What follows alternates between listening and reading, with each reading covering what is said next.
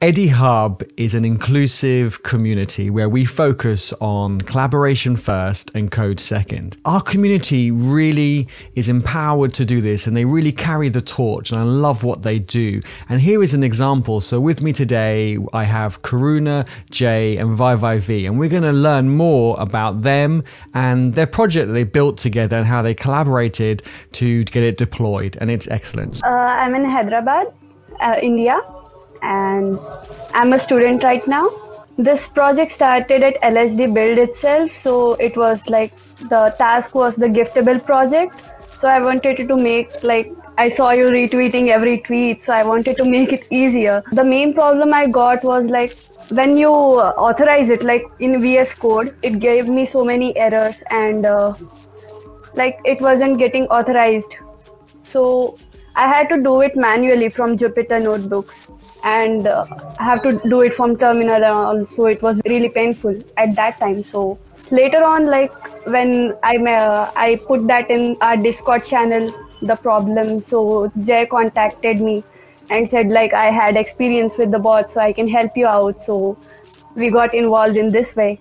He made that contribution and helped me complete that project. Awesome. So great collaboration there. I saw Vi's logo come up for a second, which is good. The usual potato that we all know and love.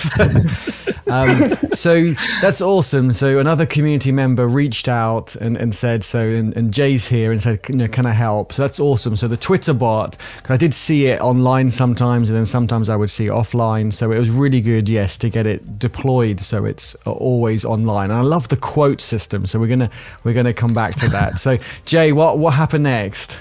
I'm about to complete my graduation, and my first experience with building a Twitter bot was around a year back when just Corona started. So I came up with this idea that I'll take there are a lot of APIs where you can grab latest Corona, like the number of people who are infected, got cleared and all.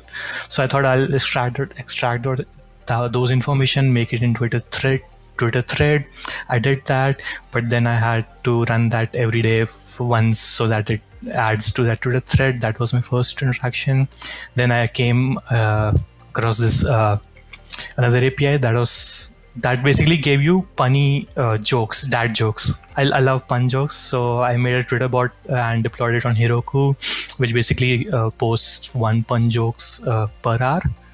So I deployed it on Heroku, and then I saw Karuna's problem. I said, okay, yeah, I have experience with making two bots, so I can help with her. I almost had like a template sort. I just copied that template, pasted, shared it with her, and with some editing and all here and there, it started working manually at least, yeah. And then we went ahead and deployed it on Heroku yesterday, yeah.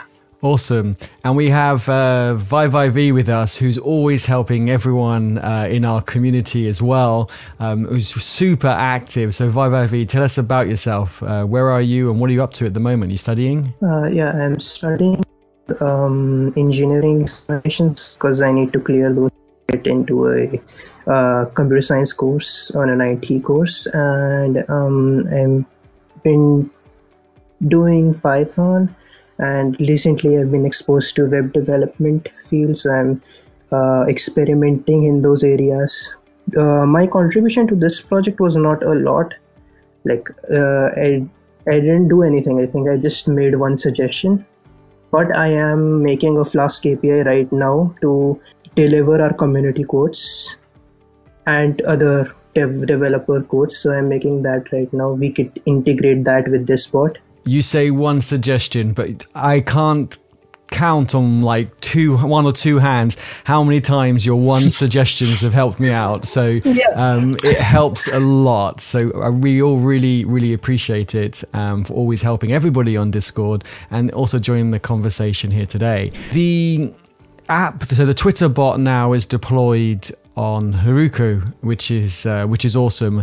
And each time you want to make a change, like an improvement, do you have to manually deploy it at the moment? What happens is that you had there are two options. I think the first one that Karuna tried was integrating it directly with GitHub, but there was some security flaws with that. So you went ahead, like we created a separate repo, and we just have to push that Git repo to the Heroku. And every time we make a change, we can commit new change and push it back, and it will deploy itself. That's why I chose Heroku. Like I suggested Karuna that we should deploy in Heroku because the changes can be updated about very easily. Yeah. Heroku comes with a pipeline with which you could update your project whenever there's a push to a particular branch on your project. So that is, personally, I find that very convenient because I just have one branch for deploy, and I just merge changes into that whenever I want to update my applications.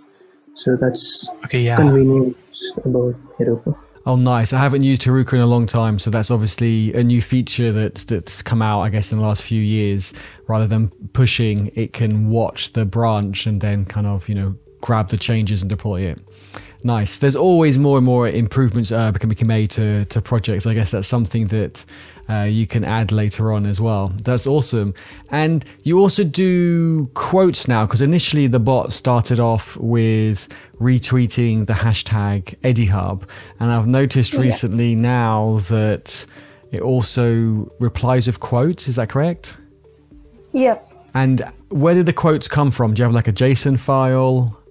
Yeah, we made a different file like quotes.py. So from there, it gets the quotes.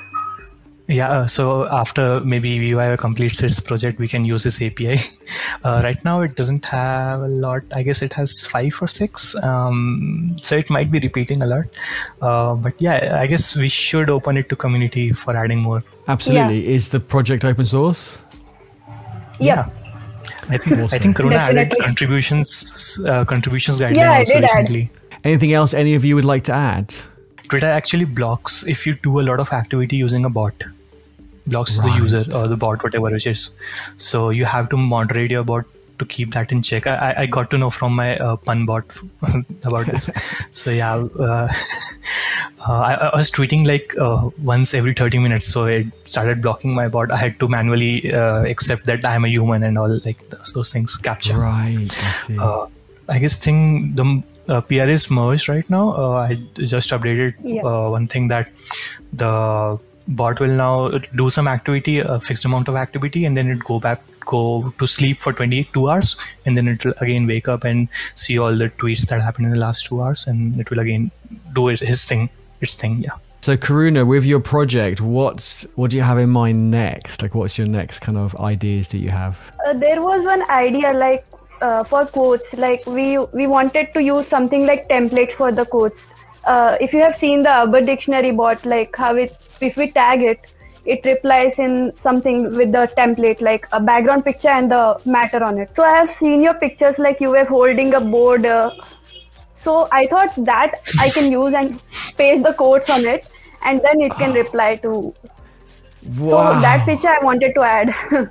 That would be so cool if you can put the quote on the board. Karuna, your ideas are so creative. I remember from local hack day at the MLH hackathon, just the ideas you come up with are really outside the box and amazing.